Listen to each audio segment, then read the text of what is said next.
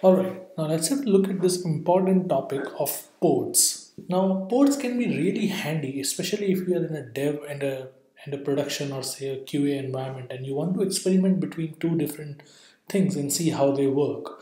Now, what happened is any particular app that requires to be exposed on the internet, it you have to expose it on some port inside the container and then map that port with the host that is running that particular container.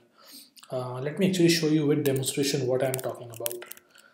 So for example, I'm running Docker nginx image by using in daemon mode basically, and I'm using port 80 with 80 and I'm giving it name nginx port 80 and the image is nginx. Right, so because it doesn't have an nginx image right now, it's quickly pulling it down for me.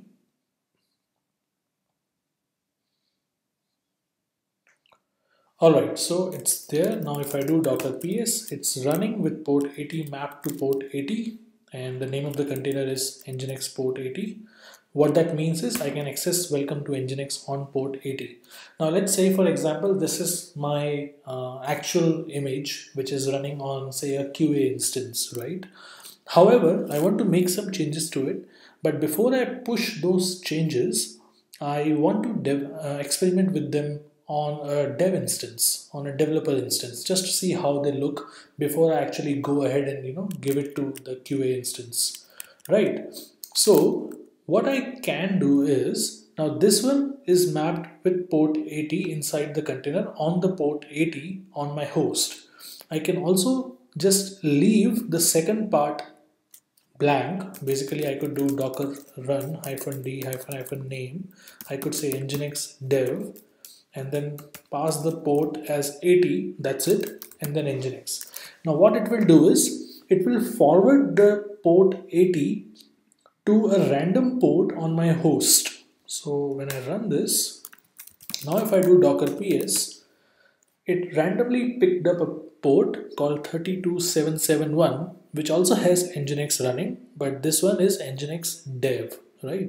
So when I go to 32771, it also has nginx running over here. Now port 80 also has nginx running, right?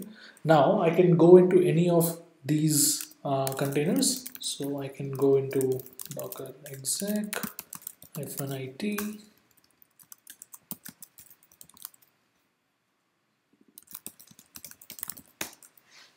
So now I'm here. I'll go to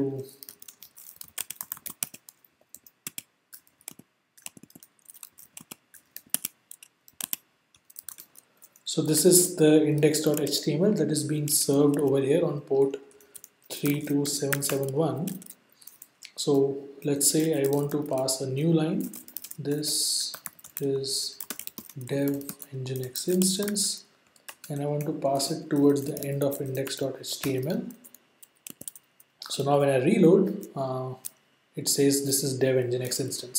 Now notice this is my literally dev nginx instance. My other instance which I dedicated to QA, it's still running as it is, right? So essentially now what I'm doing is, let me clear the screen. Let me come out of this container.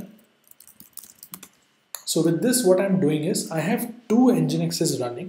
One is running on the dev instance and one is running on port 80, which I have allocated to QA instance.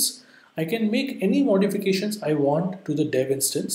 I can test it by going to the randomly assigned port over here, 32771. I can ensure that my changes look as I want them to, and if I'm happy with it, I could just commit those changes. So I could say message dev changes committed, and I could commit this. So it created a new image for me which starts with 955be.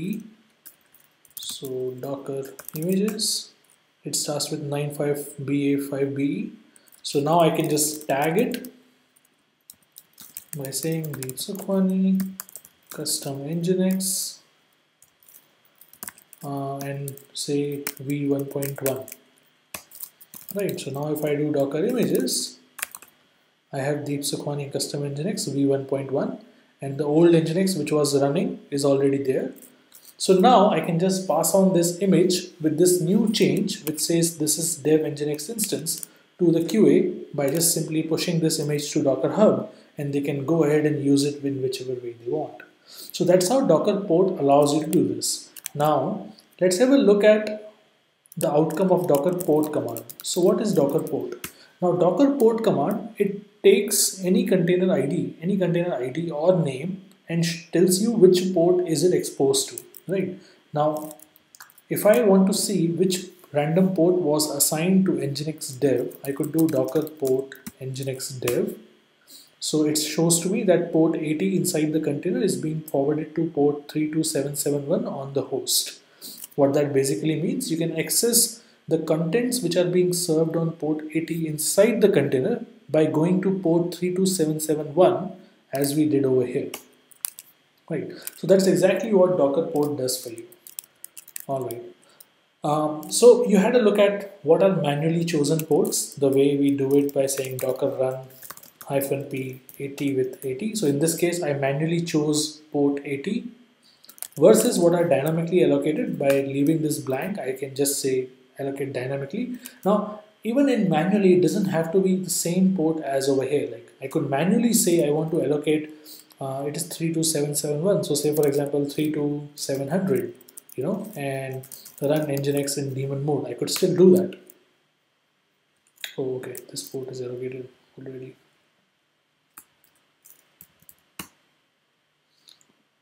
Oh, port 80 is already allocated. Oh, okay, all right. So basically manually also it's possible, but because I have already have port 80 bind, I cannot redo the port 80.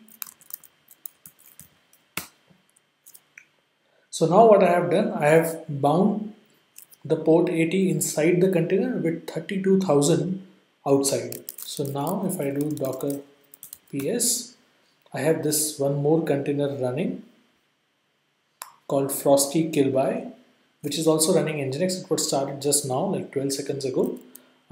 And this one is taking the request on 32,000 and forwarding it to port 80 inside the container. So I could do 32,000 and you can see it over here, right? So basically you can manually choose a port, you can let it dynamically allocate a port, and you can see which port has been allocated by using the docker port command against the container ID or the container name like this. Alright, so that's it for this particular tutorial guys. Stay tuned for more. Please don't forget to subscribe to my channel and please leave comments on how I can improve further or if there are any topics you would want me to cover on this channel. Thanks so much for watching.